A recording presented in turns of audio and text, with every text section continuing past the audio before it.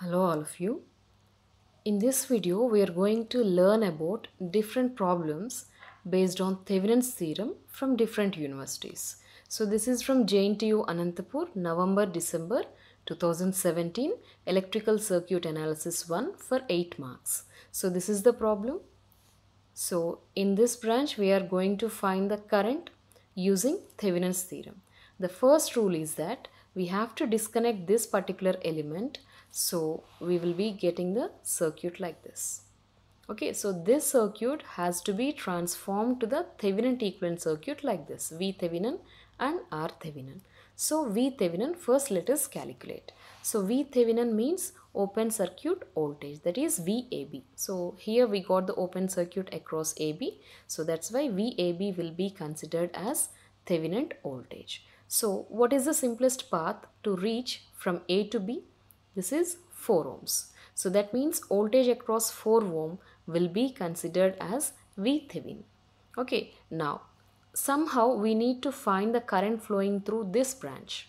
So for that what I am doing, I identified a node here. Let us assume the node voltage as V. If the direction is not specified, take always leaving from the node. Okay, so now apply KCL at this particular node. So that means current flowing through this branch plus current flowing through this branch is equal to 2 ampere. So what is the current flowing through this branch? This is V minus 12 by 6. What is the current here? So we are having two elements and they were connected in series. So 6 plus 4, that is 10. So that is V by 10 equal to 2. The same equations we can observe here. Okay, so current flowing through 6, current flowing through 10. If you solve this particular equation, there we can get the value for voltage V. Okay, so this is not the solution. We need to find voltage across 4 ohm resistor. For that we need this branch current. What is this branch current? V by 10. So the same current will flow through 4 also. So that's why what is the current flowing through 4 ohm resistor? That is V by 10 into 4, there we get the voltage. Okay, so after the calculations we can get the value for V Thevenin, that is 16.07 volts. Now it is the time to calculate R Thevenin. So from this circuit only you have to consider, but you should not have any sources. If voltage source is 0, it should be replaced by a short circuit. If current source becomes 0, it will be replaced by open circuit. So if we do so, the circuit seems to be like this. So these two resistors were connected in series. This combination is in parallel with 4 ohm. Okay, so that is the resistance across AB. So R Thevenin means wherever you got the open circuited terminals, so between those two terminals, what is the resistance? That resistance will be called as R Thevenin. So we have calculated 3 ohm resistor. Now this is the Thevenin equivalent circuit, right? So repeat this Thevenin equivalent circuit with values like this. Okay, now you have disconnected this 1 ohm resistor, no, in the problem. Now you connect this 1 ohm resistor in the equivalent circuit like this. So we observe a simple loop. So apply Ohm's law, I equal to V by R formula by having 2 and both were connected in series. So V, that is V Thevenin, by R, we are having 2 were connected in series. So therefore R Thevenin plus 1. There we get the current I. Now is that current flowing through 1 ohm? Yes. So that's why the current passing through 1 ohm is nothing but our I. That is, what is the value? 4.075 ampere. Okay, in this way we have to do the problem. Now let us go with the second problem. Okay, see.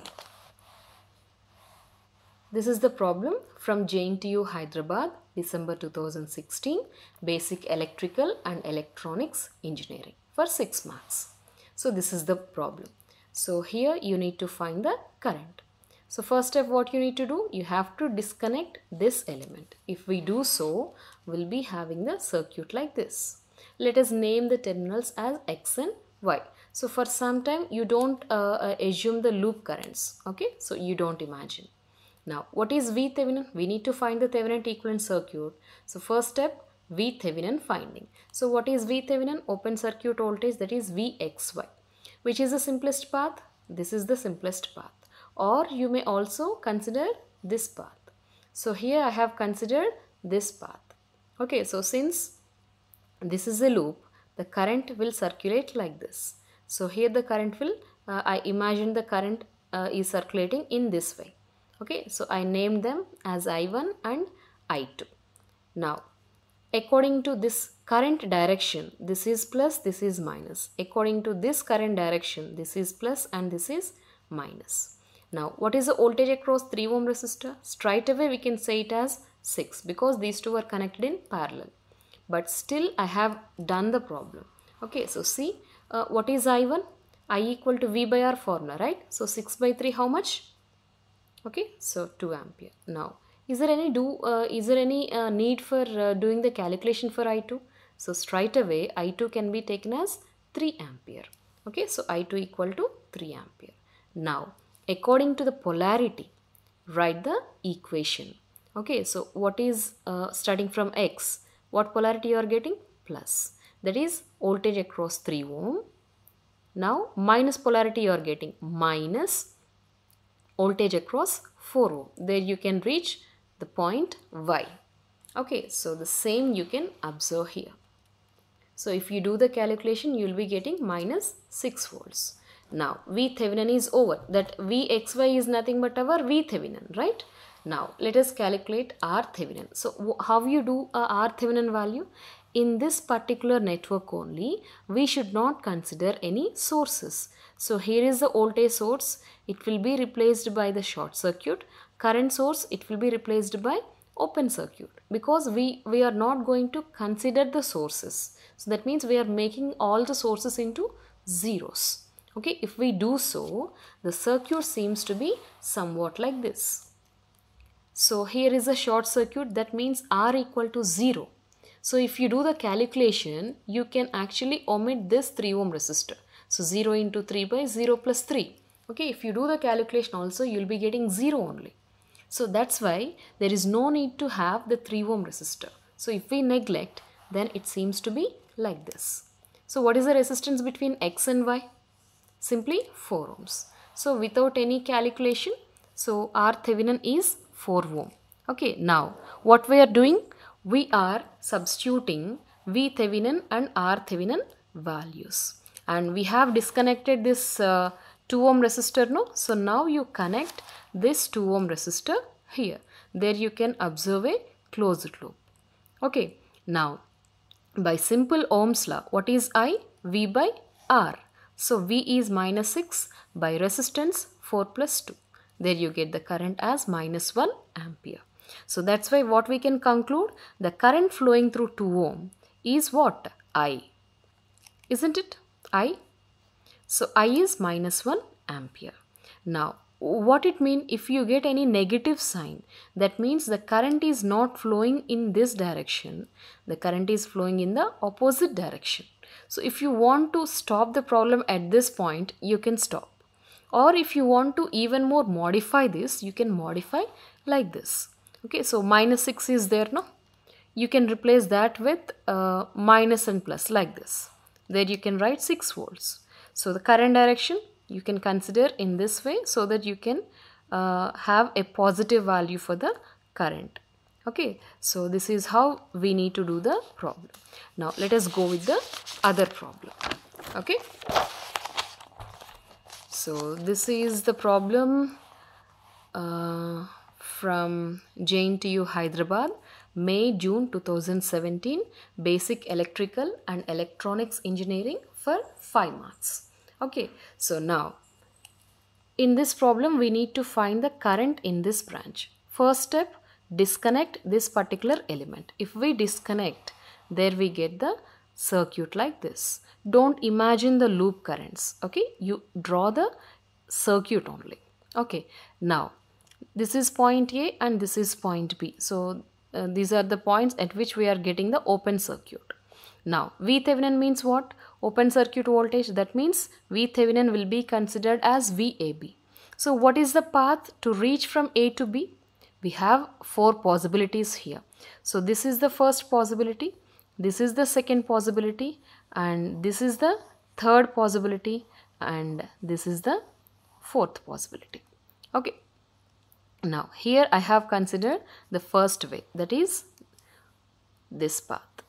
Okay, now you imagine the current directions. Okay, so this is the I1 and this is I2. Okay, now this is the first mesh and this is the second mesh. Now writing for the mesh 1 equation, we need to apply KVL. No element here, no element here. So now here we are having 12 ohm resistor. So voltage across 12 plus voltage across 12 minus 6 equal to 0. You can observe the same equation here.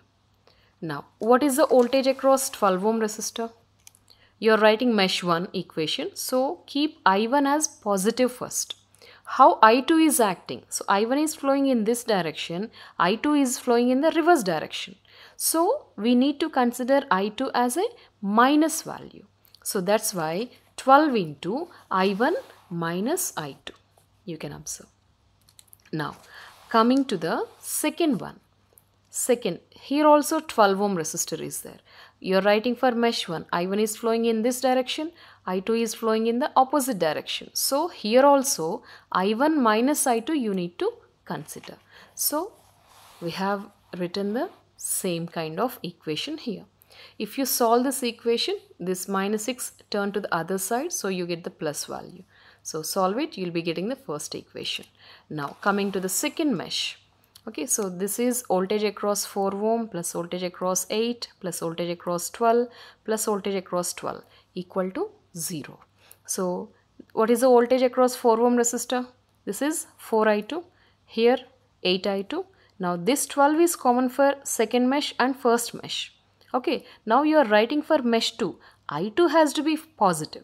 How I1 is acting towards I2? It is acting in the opposite direction. So, I1 has to be negative now.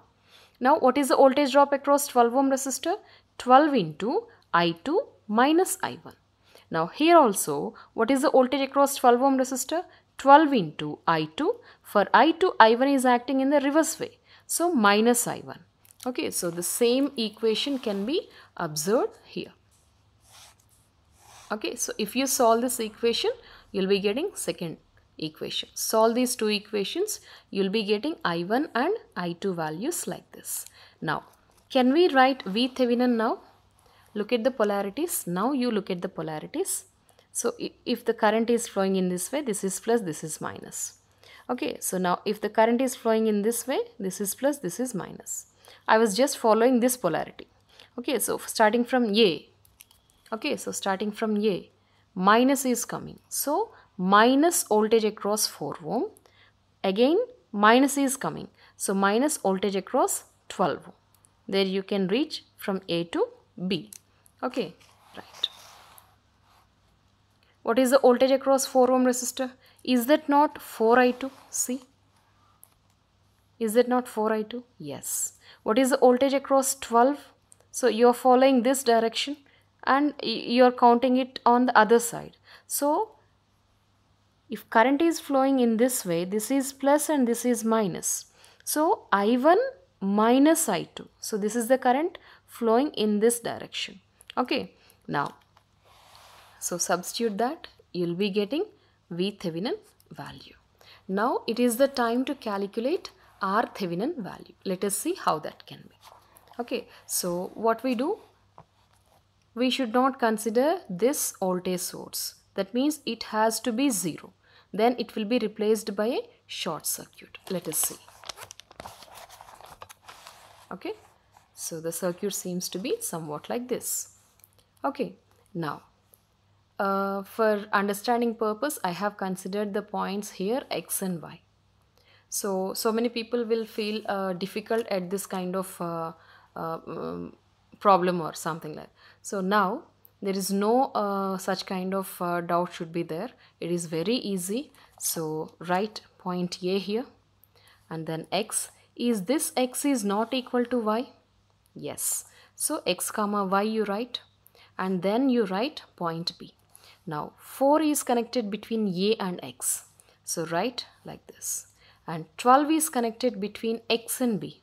Right. And 8 is connected between A and Y. So A and Y. Now this 12 is also connected between Y and B. Done. So these two were connected in parallel. These two were connected in parallel and both were in series. So add. So what is the resistance between AB? 4 parallel to 8 plus 12 parallel to 12. Like this we can do the calculation so that we'll get R Thevenin. Now you replace the Thevenin equivalent circuit with values. And you have disconnected the 2 ohm resistor, no? Now you add that 2 ohm resistor. Now it's a simple loop. Find I. What is I? V by RTH plus 2. Do the calculation. We'll be getting the current I. Okay. Now we go with the other problem.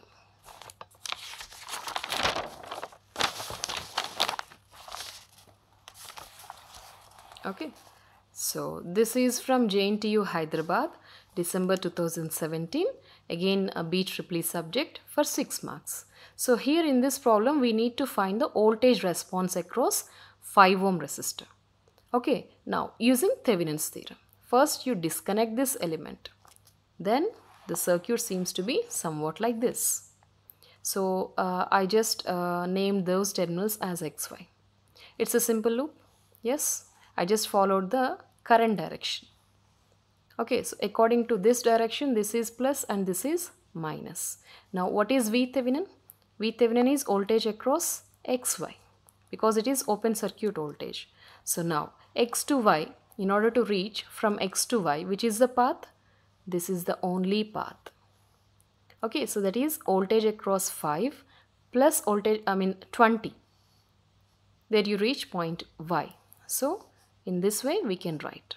So what is the current in this loop? Simply without any calculation, what is the current? 10 ampere. So 10 into 5 will give you the voltage drop across 5 ohm resistor plus 20. There you get the value for V Thevenin. Now it is the time to calculate R Thevenin. Okay, so now consider this circuit. Don't consider the sources. Okay, so don't consider the sources. Voltage source 0 means it will be replaced by a short circuit. Current source 0 means it will be replaced by open circuit. So if we do so, the circuit seems to be like this. Okay, now is there any need to do any calculation directly? What is R Thevenin? R Thevenin is the resistance across XY. Now what is the resistance across XY? Simply 5 ohms. Now you replace the Thevenin equivalent circuit with values. Now you have disconnected this 5 ohm resistor, no? Now you add the resistor. It's a simple loop. Do the calculation for the current I. Okay, so now I is equal to, according to Ohm's law, V by this resistance, 5 plus 5. There you got 7 ampere. Now the problem is not yet over.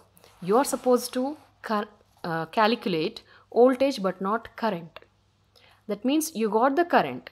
So that should be multiplied by 5. There you get the voltage drop across 5 ohm resistor.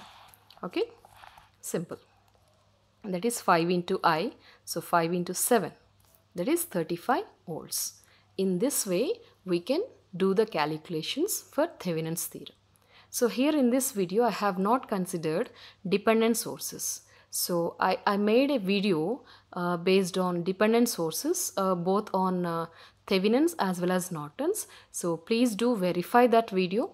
And if you are having any doubts, you can comment. I will be definitely answering those questions. And thank you so much for watching this video. Thank you.